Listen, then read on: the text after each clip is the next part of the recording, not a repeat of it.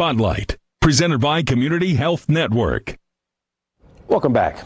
Imagine being out of the country and needing life-saving surgery. In today's Health Spotlight, we share how one father ended up not just in brain surgery, but awake and talking to surgeons as well. All of it happened during a vacation. News 8's Brittany Noble has more on that story. Nico, he's my musical type of guy.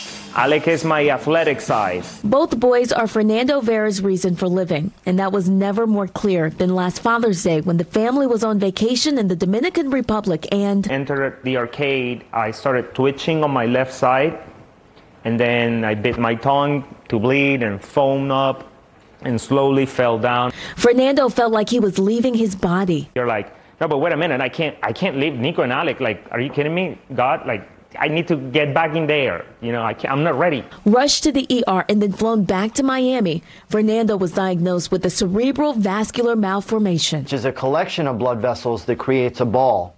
And those collection of blood vessels can cause bleeding or in the brain or seizures.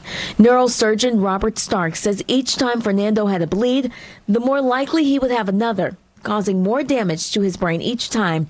And the best option? Surgery to remove it. If we do this surgery awake, I'm able to stimulate those areas to carefully identify where are the speech centers and where are the seizures coming from. This is a video of Fernando's surgery. A resident is keeping the conversation going with him for hours. We use a huge microscope that's bigger than, all of us put together to make a tiny opening and go in and remove this malformation. The surgery was a success. Fernando went home 2 days later and hasn't had a seizure since.